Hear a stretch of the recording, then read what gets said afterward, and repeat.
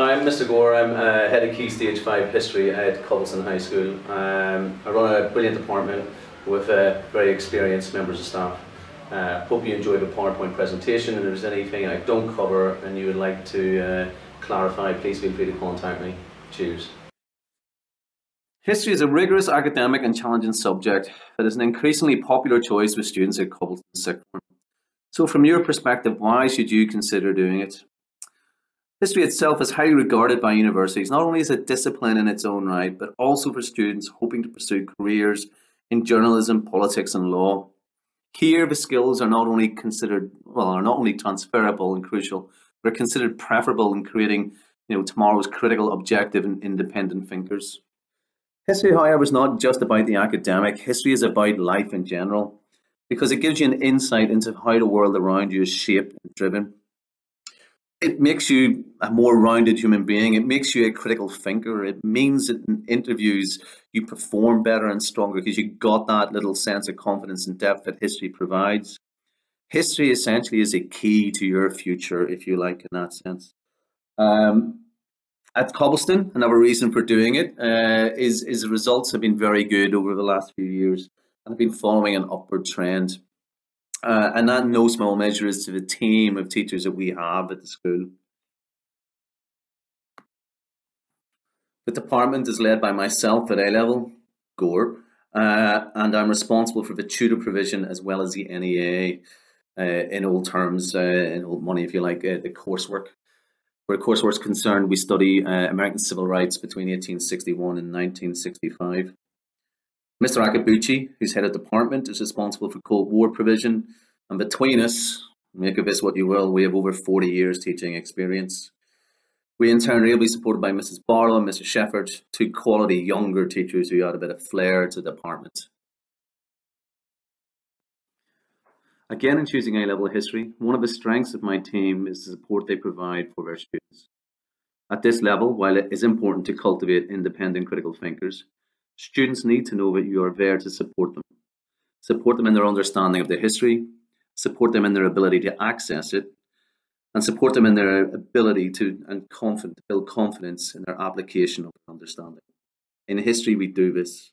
My staff are supportive, approachable, specialists in their fields, and are there to ensure the academic success of their students.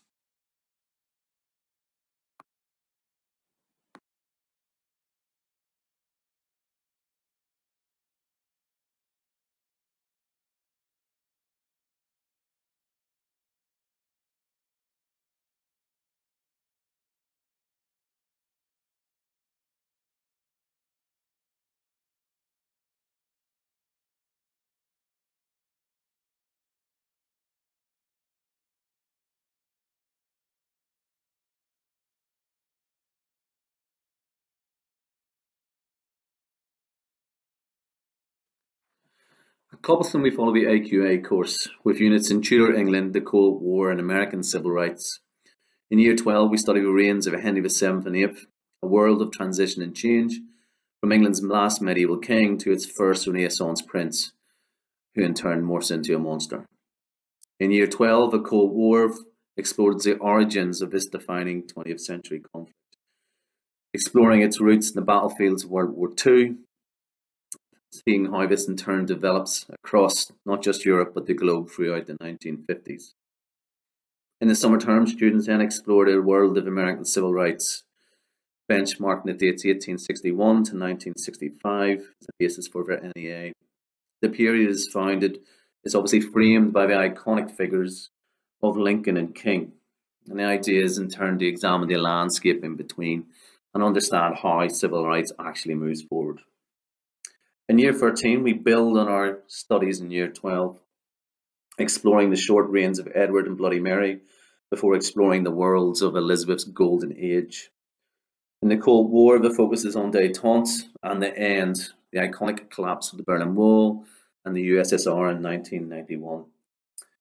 Where the NEA is concerned, students will be expected to have chosen their question and will be carrying out their own research with the idea of submitting it by Christmas of Year 13.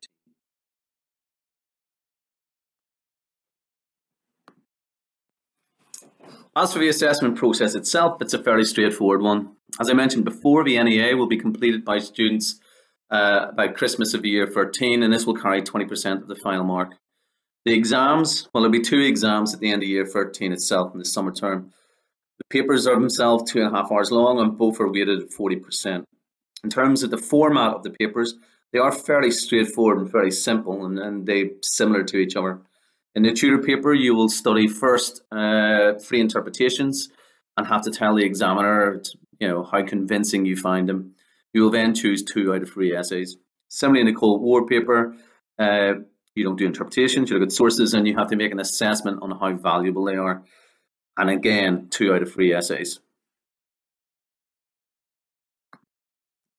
Okay, where results are concerned, the trend has been up over the last 4 years, as I've suggested, and results have been very good. Last year, 83% of students achieved A star to C, while 100% passed. This is something that has been a key feature of the department over the last 4 or 5 years since I've been there. And similarly, the 83 has built up slightly on what had gone the year before and the year before that. The department is constantly reflecting its practice, as again I've stated, and again, what's good is the sense that while these results are good and while we're proud of the results we've achieved, it is an ongoing process, and again, hopefully next year, a stronger set of the results still based on how students are performing at the minute. So is this what slide says, and obviously coming to the end of the presentation, why study history at Cobblestone? Well, first and foremost, you get a good deal. Yeah, the teaching staff between them have 50 years teaching experience between them. As I pointed out, most of that is myself and Mr. Akabuchi. But more importantly still, perhaps, is that the staff are still passionate about what they do. I might have been teaching for 20 years, but I still love the rigor of A-level and academic research. So in that sense, also what's important is you get teachers who teach to their specialism. In a sense, people aren't shoehorned in to do A-level provision in history. We are literally experts in our field. With that said, I myself have been an AQA examiner for 4 years. And so again and again, this year is something again I hope to do. We are reflective practices within the department, which means we currently reflect on what we do. So again, there's no complacency in the department. We're always considering how we develop and enhance that learning experience for students. So again, I think, if you choose history at A-level, you get a very, very good deal. Also, empathy, I think, is an important thing. I think we're staff and concerned, we have a very good understanding of that student experience.